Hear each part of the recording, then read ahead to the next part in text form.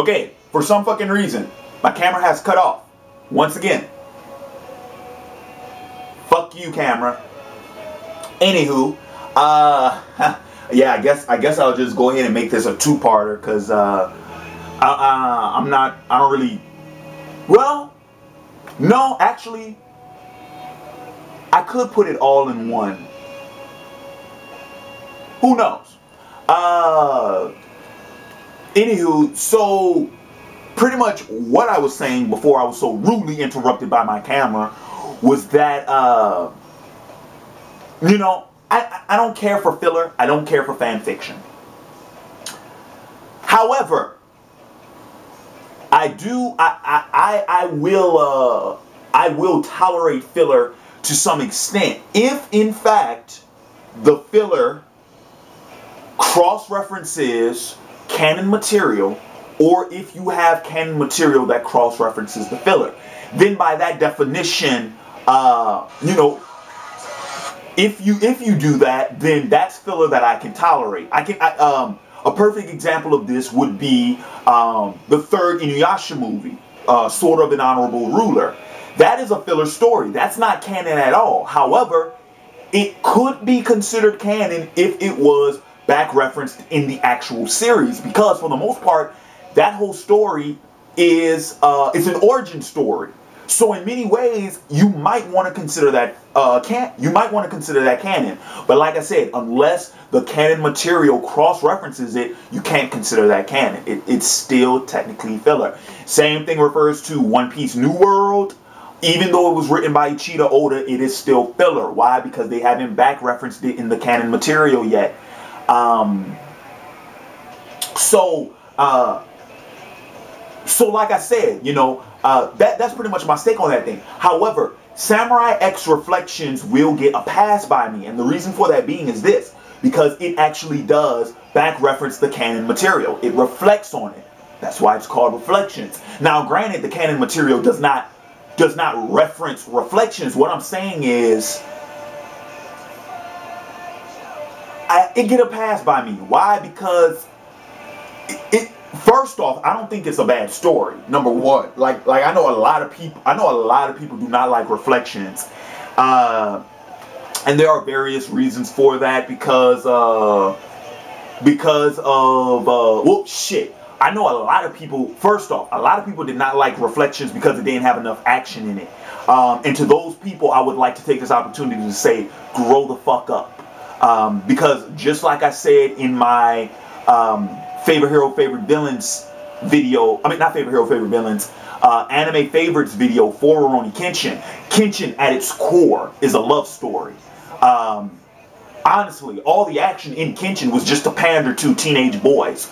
So with that said, for all of you who are like, man, I hate Reflections because it didn't have all the action in it, man. It's supposed to be Rurouni Kenshin. What is this, man? Grow the fuck up.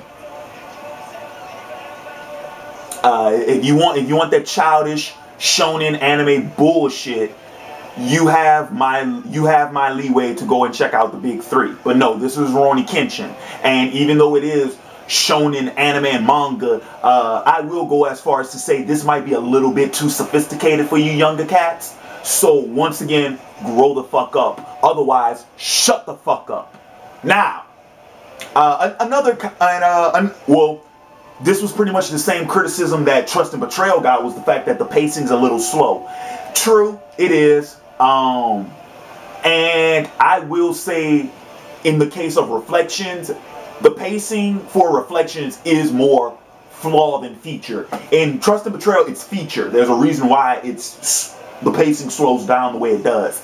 In Reflections, it didn't really need to be that way, especially since throughout the entire movie we're getting flashbacks to some of the battles in the Rurouni Kenshin series. So the original story that was in the movie itself, it shouldn't have been paced like that.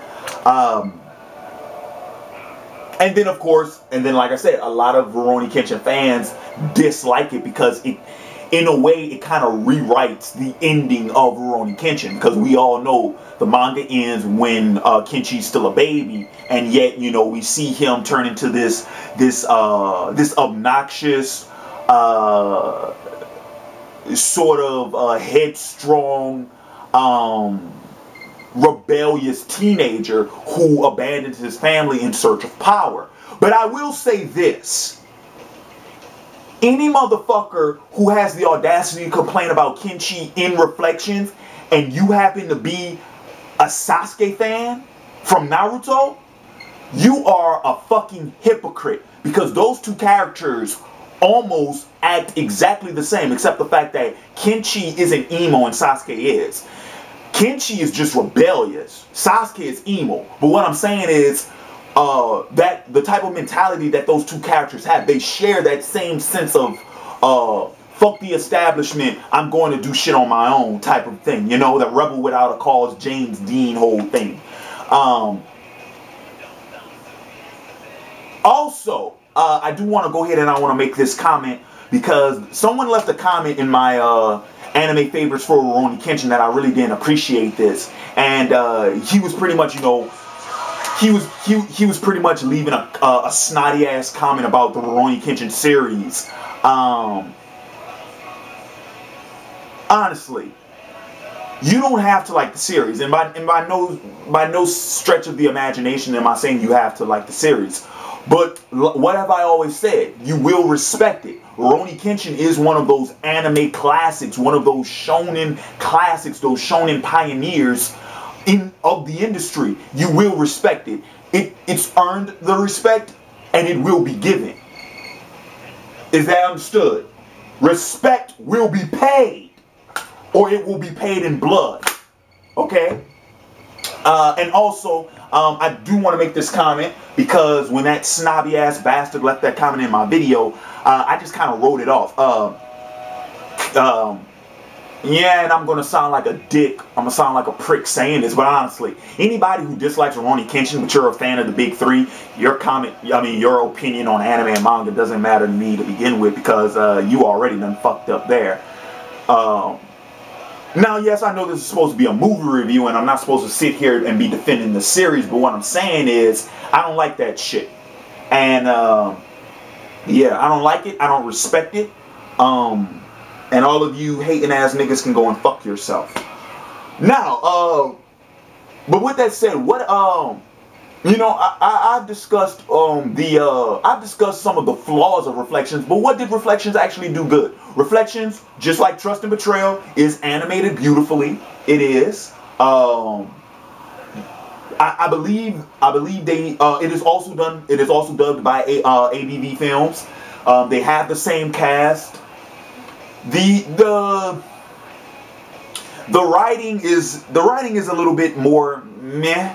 And the reason for that being is because it is filler. That was a studio original production. It wasn't based off of anything from the mangaka.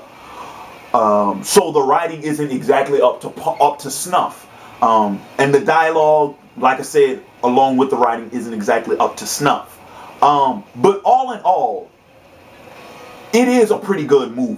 Is it as good as Trust and Betrayal? No. But it is pretty good. I enjoy Reflections much more than this one, than the motion picture. I enjoy it much more than the motion picture.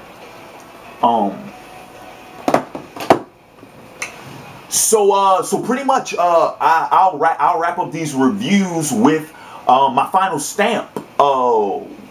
My final rating of these two OVAs. Trust and Betrayal, 10 out of 10. 10 out of 10. Hard 10. This is a great film. Great film. If you haven't seen it, I highly recommend it. I know that now you can actually get, there's actually I think they just came out with Trust and Betrayal on Blu-ray. If memory serves me correctly, because I remember my man Zip, Ziploc Gory did a Samurai X Trust and Betrayal review, and I also think Esper Review did one too, and I think that was because this has just been released on Blu-ray. If not, I know for a fact not too long ago they released the double feature DVDs with Trust and Betrayal and Reflections. So I highly recommend you all pick those up.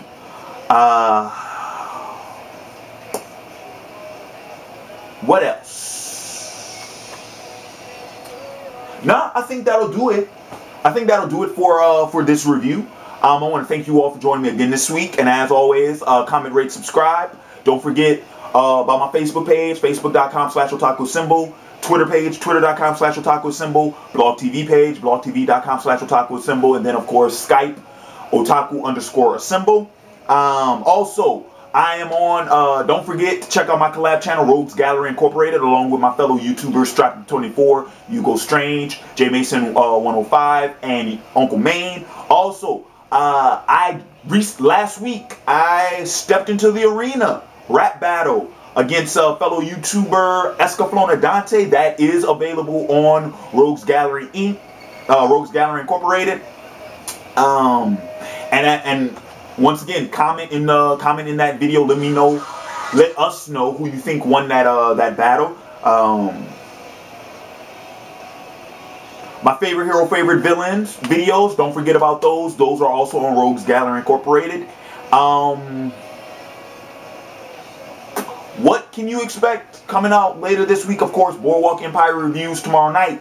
Monday, I might upload my review of Batman Year One, another movie review. DC, the latest DC animated feature, Batman Year One. I might review that for OAW. In case I don't, I will update you all. I am now officially a movie reviewer and writer for KillerFilm.com, and the Batman Year One review will be my first written review for that site. So, like I said, if I don't do a video review for it on OAW, I will update and link you all to my review on KillerFilm.com. But with that said, I'm going to go ahead and I'm going to wrap this video up. This has been Larry Williams, OAW Commander-in-Chief, signing off. And until next time, peace.